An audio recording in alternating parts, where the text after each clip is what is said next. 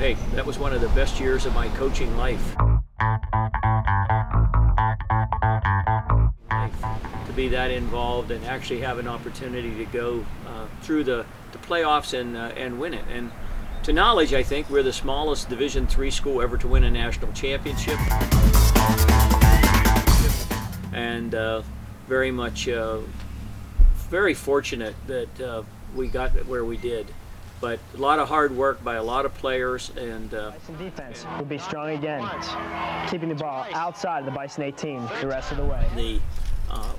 Anytime you have a championship year, a lot of things have to fall in place. And it was not by far my best team in terms of record and or by even the standard of play, at least in the first half of the season. But what it was is the most opportunistic group of guys we've ever had. And the further we went, the more confident they were that this was going to be a year for them to win it. And so we were the 32nd team going into the tournament out of 32, and we were the last one standing. And that was an incredible accomplishment for that bunch of guys and for my coaching staff. The system of play and the changes that the coaches had to make, I had three very capable helpers. George Williams, who was a fifth-year student in art and had been a conference player for me, was one of the assistants. Jack Schaefer was working in the education office doing special advising and things. He was the other coach, as was then Steve Volpini. So I was very fortunate we had three people that year helping, and we needed the wisdom of all of them. So anyway, as we get on to it, we were the last team going in, and the playoffs went such that we played at Greensboro College in the first round, and we had Greensboro College and Virginia Wesleyan were the two teams in the bracket along with Methodist. So we faced off with Greensboro, the home team, and wound up in a 2-2 regulation game and won it in penalty kicks. So we faced off with Greensboro, the home team, and wound up in a 2-2 regulation game and won it in penalty kicks. Larry Knoll, one of our starting centers, had been sent off right before half, so we played the second half with only 10 men, and huge victory. The second day we played against Virginia Wesleyan, very, very good team, and won 1-0 in overtime in that game on a goal that no one ever caught on camera for either team. It was scored by Pat Ritchie off a long throw in and a flick into the net, and just a tremendous opportunity to win the South. Then, fortunately for us, the way the tournament was set up, the next game we hosted if we won. So we were fortunate to get a home game, and at least at the beginning we thought unfortunate that we were going to be playing University of San Diego, who was the national champion from the year before.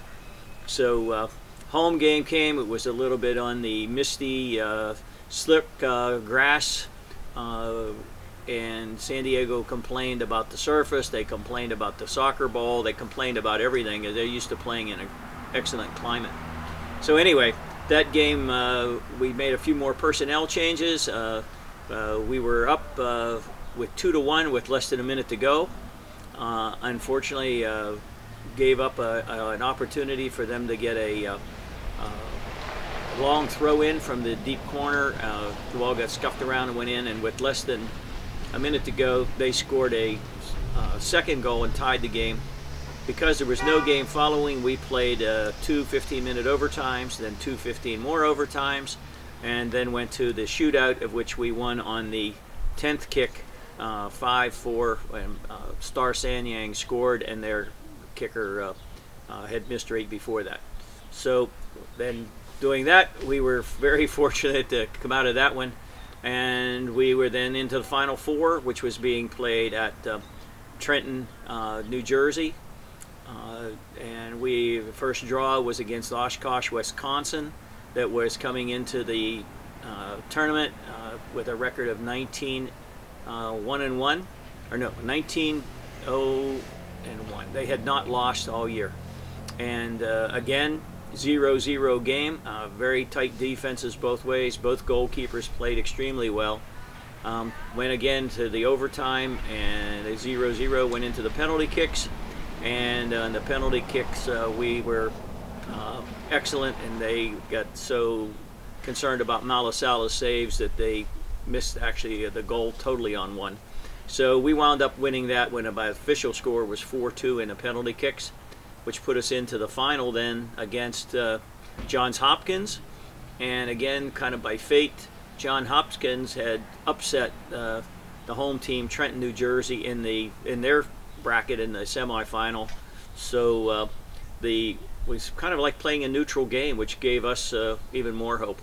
That game against Hopkins, a lot of controversy before it because of some statements made by their coach about us being so international, not being really U.S., and a number of things. It got a lot of press, negative press eventually for them, and turned out to be a very somewhat hostile environment, I guess, even in a neutral setting. But we prevailed and went into overtime, and the second overtime, at the beginning of the second overtime, I made a decision that was very controversial. Instead of putting Mike Rogers, our starting forward, back into the game, I made the decision to put Steve Lindquist, a reserve player, very, very fast, didn't play a lot, but had the ability to use his speed. 15 seconds into the second overtime, at the kickoff, the ball always goes back to our goalkeeper. Malasala threw a very quick ball out. Steve took it, went down the right flank, crossed it across, and Pat Ritchie scored again on the backside. And that was with 12 minutes and 59 seconds still to go. And so the next 12 minutes and 59 seconds were probably some of the longest seconds of my life. But we prevailed, and great celebration. We had a lot of alumni there from all over, probably 200 or so alumni, plus parents, plus others. Great celebration, and a very, very great honor for Bethany College. 4, 3, 2, 1, and oh my goodness, Bethany College is the national champions. Congratulations. Oh my goodness. It's been a wild ride all season long, and really the players on the field made it all happen. I appreciate the fact that I get to ride along with them the whole way, from the beginning to end, and it's been crazy. And right now, Johns Hopkins has been eliminated from the playoffs, and Bethany College is the NCAA Division III National Championships. They are the best in the country right now. A team that wasn't even supposed to be in the playoffs here. It's just, right now, I don't think it's really, it's just an incredible thing. Players embracing each other on the field. Molly Sala, incredible stuff from him all season long. He's the reason the Bison made the playoffs here. After the game against Virginia, West Virginia Wesleyan, the big save, it rode from there, and there was just a feeling amongst the team, and they were going to go all the way. They knew it. And right now, Dave Farmer and Molly Sala, they're going to get the Gator load. They're going to get Coach Cunningham now. I'm going to have to watch this as the fans here going down to the fence. They want to see, you know, their team. This is their squad out there, and the team stuck together throughout the year. Adversity, really the. They're going to get him. Covered with the water. We came back, and there was a huge celebration at the field house when we got back. People waiting for our bus at 3 and 4 o'clock in the morning. Then we had several ceremonies, one which was by Dr. Cummins, and the whole team. We were able to raise enough money to get national championship rings, and so every team member of the 23 that were eligible for them got a ring, and we had an amazing ring ceremony and a great celebration campus-wide, both in the cafeteria later on and so forth. So just a tremendous, tremendous group of memories, never to be forgotten. And of course, you know that we're celebrating now our 20th year of, can't believe it's been 20 years ago until I looked at how young I looked. But in the process, this year for Bassa Weekend, the second week in May, a number of the guys from the '94 team will be back, and then the college is also hosting a major 20-year celebration at homecoming next fall. and we're hoping that Malo Salah, from the goalkeeper that's from the Gambia, will be returning. Sean Meal will be coming back from Norwich, England, and Giggsy will be coming back as well from England, and the other members of the team, we're hoping to get them either in May or in October. But a year-long celebration for a wonderful, wonderful opportunity for the men's soccer program.